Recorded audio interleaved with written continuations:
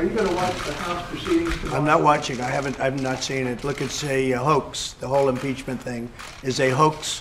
We look forward to getting onto the Senate. We're not entitled to lawyers. We're not entitled to witnesses. We're not entitled to anything in the House. It's a total sham.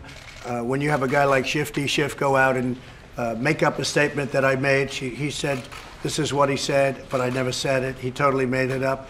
In Guatemala, they handle things much tougher than that. And because of immunity, has House immunity, because of immunity, he can't be prosecuted. He took a statement and totally made it up.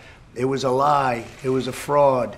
And you just can't do those things. So, you know, look, this has been a total sham from the beginning.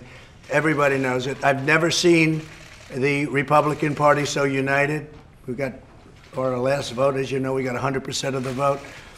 I believe the Senate is equally as well united. I watched Mitch McConnell this morning.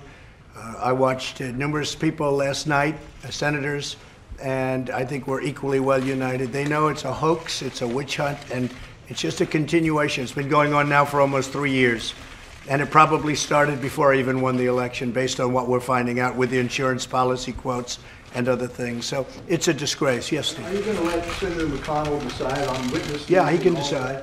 And we'll also have to decide on when we're taking the vote for the USMCA. A very important deal. Very, very important deal with Mexico, Canada, ourselves. We're going to have to decide whether or not that comes first or second. To me, I'd let the Senate decide on that.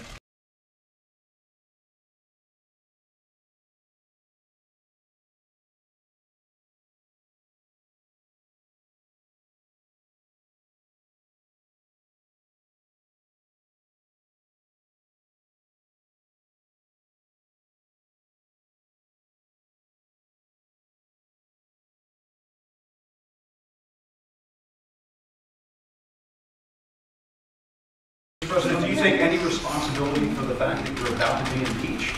No, I don't take any, zero, to put it mildly. They took a perfect phone call that I had with the president of Ukraine, an absolutely perfect call. You know it, they all know it. Nothing was said wrong on that call.